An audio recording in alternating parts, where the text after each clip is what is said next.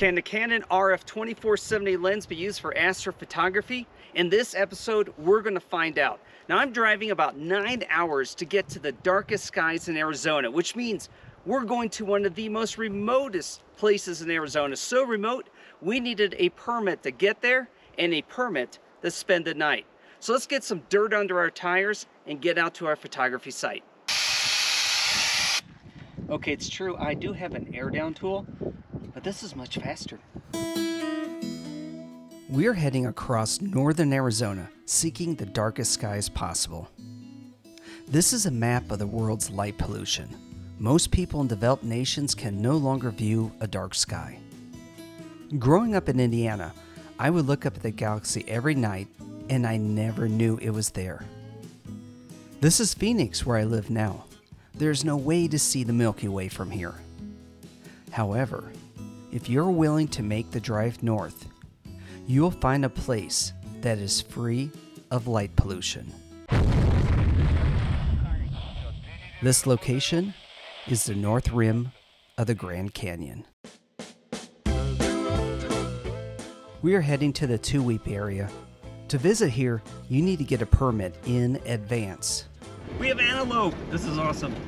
The road is long, dusty, out of cell phone service, and absolutely beautiful. This road is passable with the family car, but use extreme caution. If you get a flat, it's going to be a while before anybody drives by. The deeper into the wilderness we go, the more dramatic the landscape becomes, and the more I want to camp out here to do landscape photography. This area is managed by the Bureau of Land Management, so camping is permitted. With our arrival at the Grand Canyon, filming has to stop.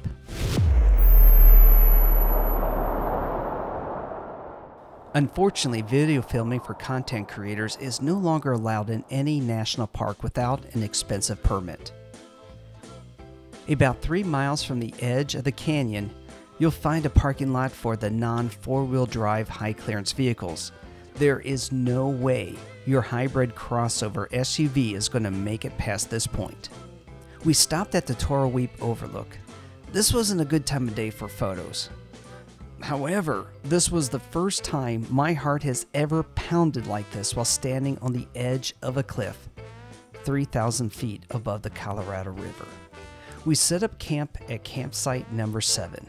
The large rock overhang would provide us some shade in the morning from the brutal summer sun. It was also my turn to do dishes on this trip. Afterwards, we set up and relaxed as the skies turned to darkness.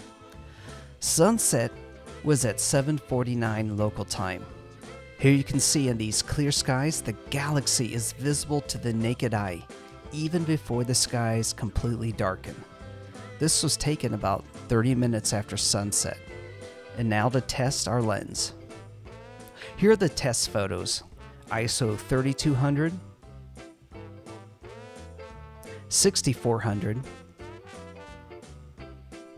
and ISO 12800. I'm going to open each photo in Adobe Photoshop's Camera Raw editor and do my basic editing. I'll be increasing the brightness, highlights, whites, and blacks, and then do some denoise on each image. Here are the process photos for ISO 3200, 6400, and 12800. I would say the Canon RF 2470 works really well for astrophotography. Now, this was just the basic edit. Let's see what happens when I really work on these photos. I practice some artistic freedom in the colorization of these images.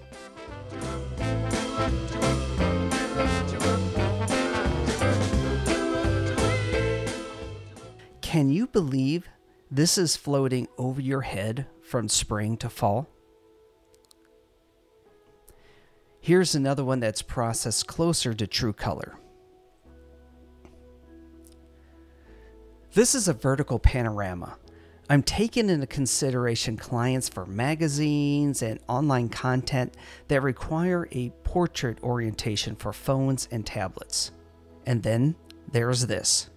the most complex photo that I have ever created. 3 months of planning to find a moonless night that I can make this trip and get a camping permit. Many nights practicing capturing dark sky photos and hours polishing my skills in Lightroom, Photoshop, and Deep Sky Stacker. 9 hours of driving. 30 minutes to capture. 3.5 hours to process and create. Tune in next week where I'll walk you through the entire process that I created to bring all 150 photos together into this image. Please take a moment to subscribe and leave a comment about your thoughts on these photos.